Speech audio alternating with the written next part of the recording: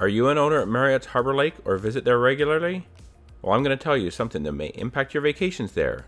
Let's talk about it right after this.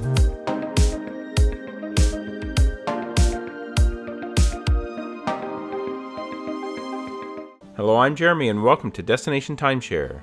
Before we get into the news regarding Harbour Lake, if you want to see more timeshare news, resort reviews, timeshare tips, or villa tours, please be sure to click subscribe down below and click that notification bell so you're also notified whenever I post future videos. Now let's get into the big news. On Marriott Vacations Worldwide first quarter 2019 earnings call, John Geller, Executive Vice President and Chief Financial and Administrative Officer, mentioned that they entered into a contract for the sale of land associated with the future development of about 600 units at a resort in Orlando, Florida. Let's listen to a snippet of that call right now. We entered into a contract to sell land and improvements associated with the future development of roughly 600 units at an existing resort location in Orlando, Florida for $10 million. While Mr. Geller didn't name the resort specifically, we can be pretty sure that it's Harbour Lake. Harbour Lake was originally planned to have 900 units, which would have made it as large as Grand Vista. However, they have only currently built out 312 units, leaving an additional 588 remaining to be built.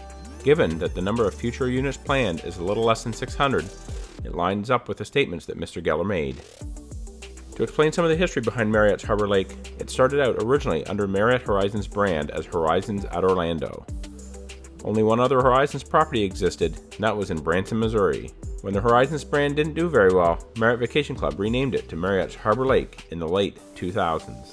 The last building was built in 2009 with no future development forecast in the near future. So what does all this mean, you ask? We don't know yet who has agreed to even buy the property. Will it be another developer that will build out a large development such as apartment homes or perhaps another hotel? Even so, while the land there is a little bit unsightly, it does of course provide a little bit of a buffer to nearby developments.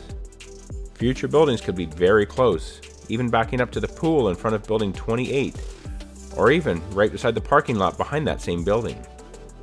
Owners at Cypress Harbor across the street have made complaints about the new development and related construction on the old Grand Pines golf course that Marriott Vacations Worldwide sold a few years ago, which surrounds Cypress Harbor. What was once wide open space without a lot of noise or development is now a large residential development with people's backyards backing right up to the resort. This is all speculation, of course, and the property does not seem like it would be best suited to residential development due to its small footprint. So it may be built out as something else, perhaps a hotel.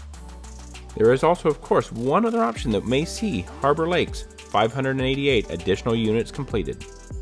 Well, this was considered a future development and they're now selling the land.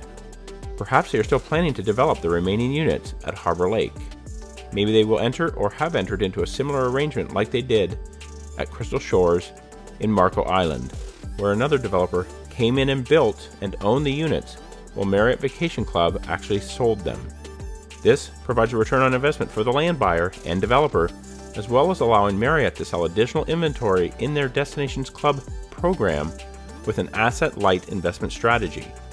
If there were to be another economic downturn in the near future, this strategy would keep much of the risk off the books of Marriott Vacation Club. Marriott Vacation Club has, in the recent past, been going with more of this asset-light strategy with new developments.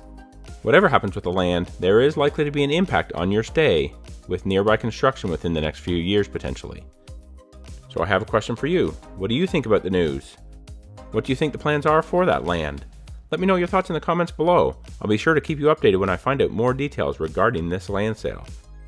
If you enjoyed this video, please be sure to give it a thumbs up. And to get notified of more timeshare videos just like this one, please be sure to subscribe and hit that notification bell. Thanks for watching, and until next time, the best destination is always a timeshare.